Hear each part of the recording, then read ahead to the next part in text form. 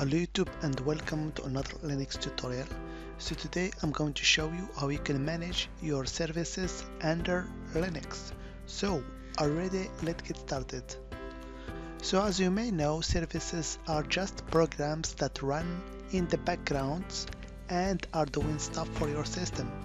So maybe they are running services or servers, or just making something for your system.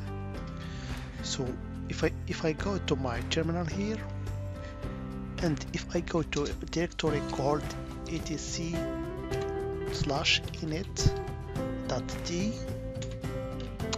and if I do a list, here you can see all services that your system has. So some may be running, some may be not running.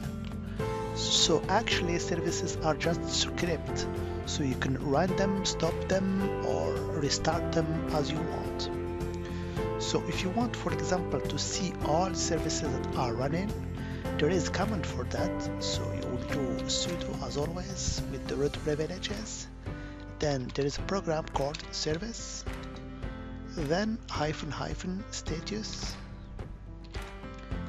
-all. So this command will allow you to see all the services that are running in the system. As you may notice, there are some services, before them there is a sign plus, and some with the sign minus. Actually, with sign plus it means that the service is running, and with sign minus the service actually is dead or not running. For example, here you see the service called SSH, which is a server is not running because there is a minus sign, okay, in front of it. So I can check that, for example, with the command sudo service and the service name, which in this case is SSH, and just command status. So here, as you can see, it's inactive or dead, so the service is not running. So that confirms what is here, the sign minus. So let's start it. So to start it actually is very simple. Instead of the command status, all I have to do is to make start, okay, and always run it with root privileges. So now the service is running. I can verify that with the command status, okay.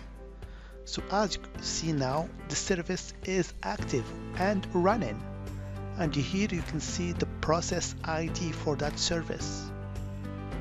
And if I run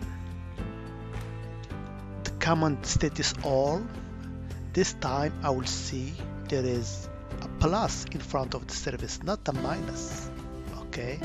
As you can see here, the sign plus means that the service is running.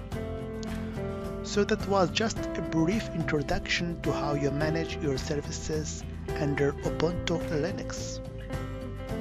As always, I hope it has been informative for you, and I want to thank you for viewing. Bye bye.